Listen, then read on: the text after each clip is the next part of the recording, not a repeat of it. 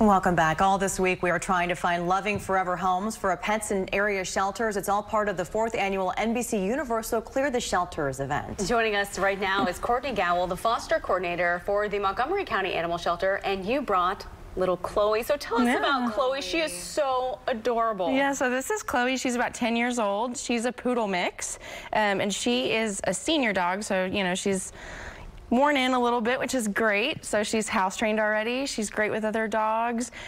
She just likes to sit by you just like this. So, you know, not too high maintenance or anything like that. Yeah, she's just kind of a company dog, and she's just happy to be near people. We love the senior dogs around here. It means that they have had so much love in their little doggy hearts for a long time, and they're ready to give that to somebody else. Talk about the overcrowding shelter issue. Yeah, so all of the Houston area shelters are experiencing overcrowding, just you know, spay and neuter. We just want to promote that education to people, and they come into the shelters. We do our best to get them out, and every animal that leaves our facility is spayed and neutered. So we feel like we're doing, you know, a good job at that, but we do want to educate others to do what they can to spay and neuter their pets. Of course, it's so important. So what deals are you going? Clear the Shelters is this Saturday. What kind of deals are you going? Yes, hopefully lots of homes. This is going to be my 3rd Clear the Shelter. Nice. I'm so excited. So in the past 2 years, we've done right around 200 animals in one day, which is it's incredible. And we have everybody so excited at the event. Everybody comes out to adopt, and they're all excited, and we do everything we can to help find them the pet for them. And so we're just excited. It's going to be fee-waived adoptions. So everybody that comes in at 11, our doors open at 11, fee-waived adoptions. So all of our adoptions include spay, neuter, microchip, and up-to-date on current vaccines, including the rabies.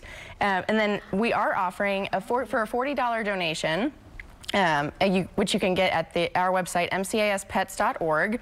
You can come in at 10 a.m. So if you want to see what we have, you know, we have over 700 animals. So if you want to come in early and see what we have available, you can do that for a $40 donation. And real quick, we know that it's a responsibility when you bring a dog or a pet into your home. What are some things that people should consider if they're having that conversation? Yeah, so we try and talk to people about the age of the pet that they're looking for. So if you have young kids, you know, do you want a senior or a puppy, or that kind of commitment, because puppies do require a lot of, you know, time and maintenance and training. So a girl like her is gonna, you know, she came to my house and she fit right in. I didn't have to potty train her or anything. So, and then the size of your dog. So if you do get a puppy that's gonna be, you know, is 10 pounds now and gonna be 80 pounds later, that's something to consider. So we do try to educate people when they come in on, you know, what they're getting into, so that they can keep their pet. Conversation. Exactly. It's a lifelong commitment. Yeah, it's definitely a long-term commitment, so you want to keep that in mind. We appreciate you being here. Thank you so much for having us. Girl. And her hair is going to grow out a little bit. Little Chloe. So.